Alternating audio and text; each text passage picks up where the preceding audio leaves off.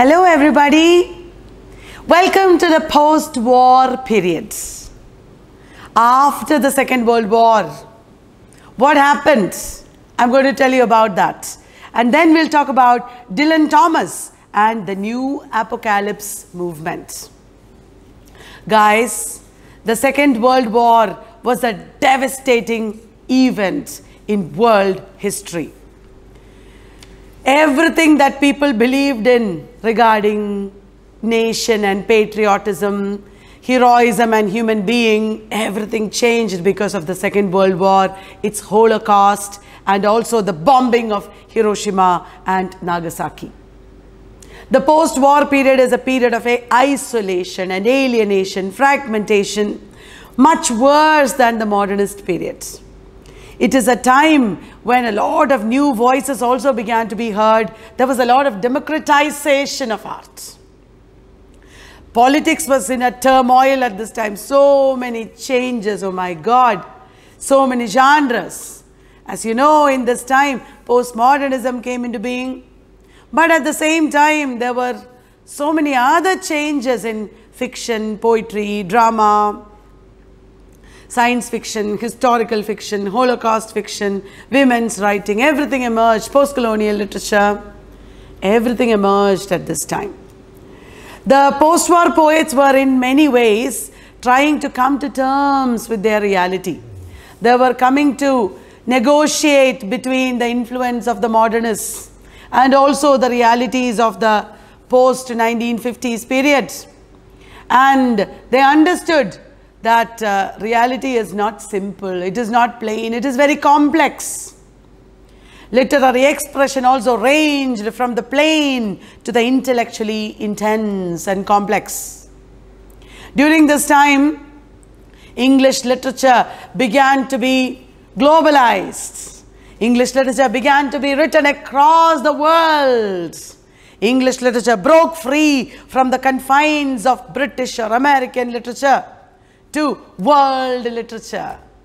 So many writers from across the world who had emigrated into England and America, so many writers writing from the erstwhile colonies, so many writers getting translated into English. It was an amazing period. At this time, in the period of the Second World War itself, there emerged New Apocalypse poetry or Neo-Romantic poetry.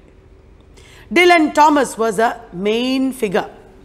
As the title denotes, New Apocalypse is about the apocalypse of mankind. You know, the end. Writing in the World War period, naturally they wondered what the end would be like. And it was also neo-romantic. There was a revival of romantic motifs like nature, childhood, innocence. There are, apart from Dylan Thomas, other poets also. Shall I read out their names for you? Dylan Thomas, Vernon Watkins, George Barker, Philip O'Connor, Ian Bancroft, Norman McCaig.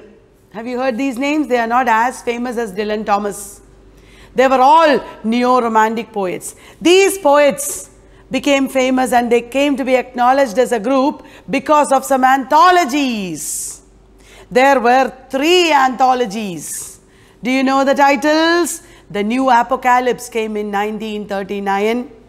The White Horseman came in 1941.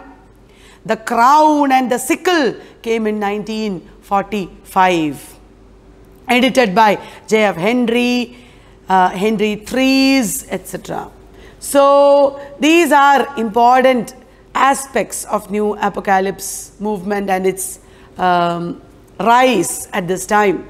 New Apocalypse kind of ended with the anthology New Lines by Robert Conquest, which marked the beginning of the movement poets.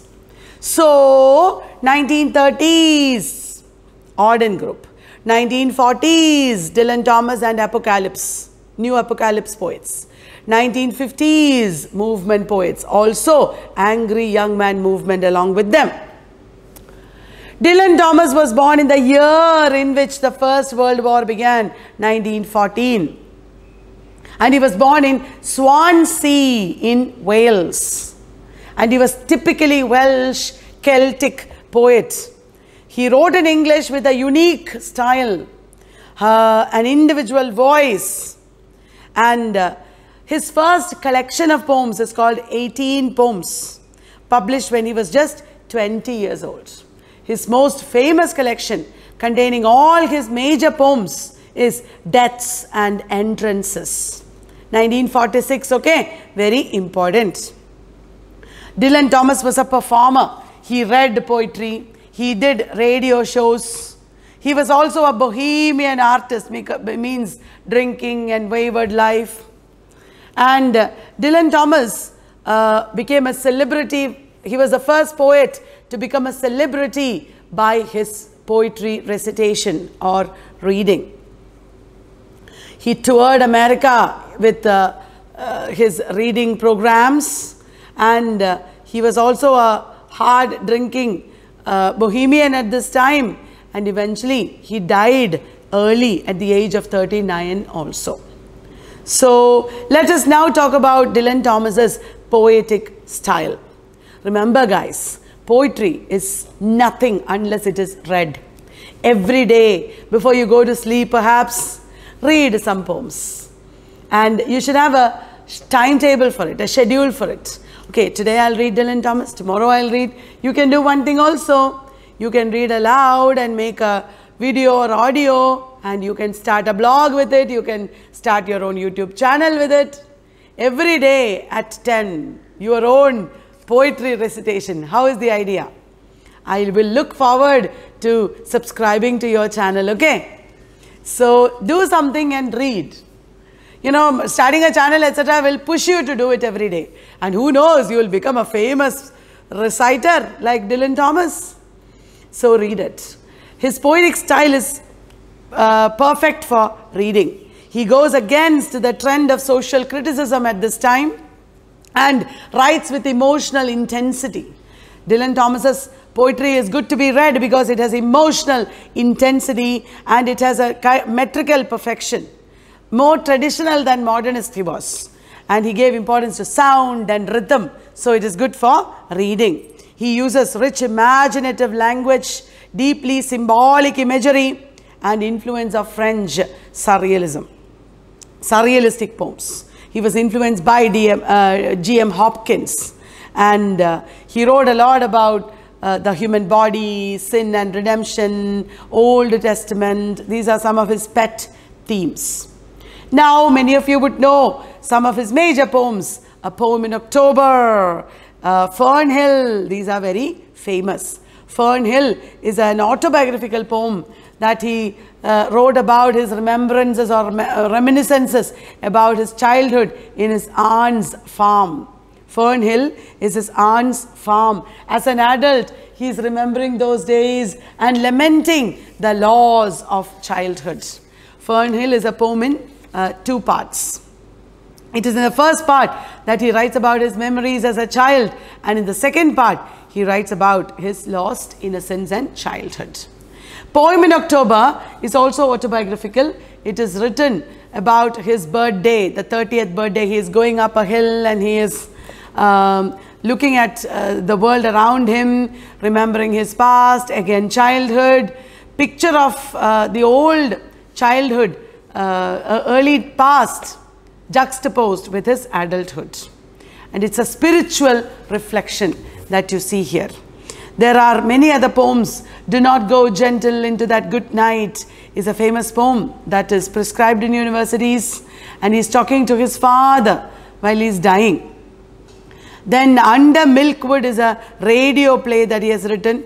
Did you know Dylan Thomas wrote short stories, The Map of Love and Portrait of the Artist as a Young Dog.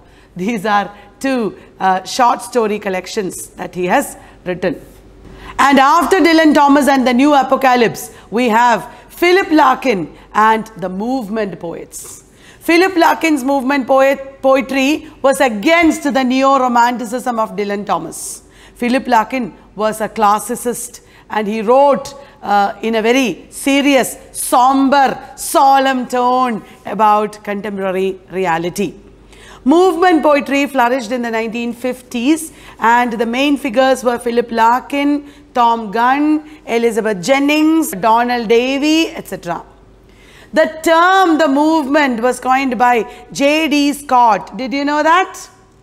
I told you they were against Dylan Thomas's style. So they were anti-romantic. They were witty, colloquial. They were also anti-modernist. They did not write in the elitist style, experimental style of modernism. No, no.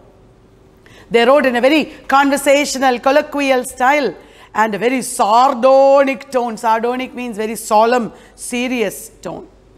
They were not very conventional in their style, but they were not very innovative either. And they did not describe nature for its own sake. I am describing the movement in negative terms, am I not? D.J. Enright was an editor of an anthology, Poets of the 50s, was an important anthology of the movement poets. D.J. Enright was the editor, but D.J. Enright also wrote movement poetry. Did you know D.J. Enright was a student of F.R. Lewis? He was a professor in Egypt, Singapore, Thailand, Japan, and he has written some poems. Have you heard of Dreaming in the Shanghai Restaurant? Dreaming in the Shanghai Restaurant is by D.J. Enright. Philip Larkin is very famous, a poet. He was also a novelist. He was a jazz critic. He was a librettist. And Philip Larkin wrote poetry as a librarian. He was a librarian by profession. You might already know his major poems like Church Going, Whitsun Weddings, Todd, Ambulances, etc. Before we talk about that, I should tell you a little more about his poems. He represented a sense of loss, a beauty departed in his poems. He talked about everyday modern life in a colloquial language with a personal tone. And he edited the Oxford Book of 20th Century English Verse. His first collection, The North Ship, is a little famous. The Less Deceived is another collection. And let me now talk about some of the important poems. The Whitsun Weddings is a journey that is taking from on a train from Hull to London, and he's describing the scenery outside. Church Going is when he is going into a church and wondering what will become of religion, what will become of churches. He is saying that probably churches will not remain, but then he also says churches will be necessary, because in this world when everything is falling apart, we need this serious house for some serious discussions. So probably churches will remain. So there is an ambivalence here in Church Going. Ambulances is a poem that conveys the loneliness of age and death. Death will come to everyone, and ambulances are an objective correlative for death. Then Donald Davy is an important poet who wrote poems like Remembering the 30s, Wood Pigeons at Raheny. Why am I saying these titles? Because these are prescribed in universities. Under Brig Flats is a very major book. Under Brig Flats is a history of the 30 years of British poetry that went before. Elizabeth Jennings is a movement poet with a difference. Elizabeth Jennings wrote movement poetry style only, but she wrote two themes that are not at all used in movement poetry by other poets. One is she writes about Roman Catholicism. Second is she writes about mental disorder. These two are themes that are very new in movement poetry. Then there is Tom Gunn. Tom Gunn is a movement poet who wrote the very famous poem, On the Move, Man, You Gotta Go. And he has also written poems based on AIDS, etc. All these poets talked about the contemporary society. A poet who is somewhat related to movement poetry is Ted Hughes. He is not a major movement poet, but he was a poet laureate, and he had some themes related to movement poetry. He studied archaeology and anthropology. He married Sylvia Plath, as you know. It was she who encouraged him to write poetry, and he has written many famous poems in collections like The Hawk in the Rain, Lupercal, etc. All of you know that he's a poet of animal vitality, animal life and vitality. This was the time of the Second World War. The world was being torn apart by the Second World War. So much bad kind of violence. And he's juxtaposing human violence with animal violence, which is more natural and necessary. Hawk roosting is a very major poem of this kind. He has also used predators in his poems, jaguar, pike, etc., to represent animal violence and vitality. Another poem which is not related to violence, but it is related to writing of poetry, is The Thought Fox. He is comparing the coming of a fox, the approach of a fox, very cautious approach of a fox, to the approach of poetry. How poetry comes to the poet is like how a fox approaches. And then he has written many other important poems like the crow poems, which are very important because of the metaphoric way in which they talk about contemporary life through the metaphor of the crow, and which is an archetypal mythic symbol of every man. Then he has written birthday letters. That is the collection in which for the first time he revealed his relationship with Sylvia Plath, which led to the suicide of the lady poet.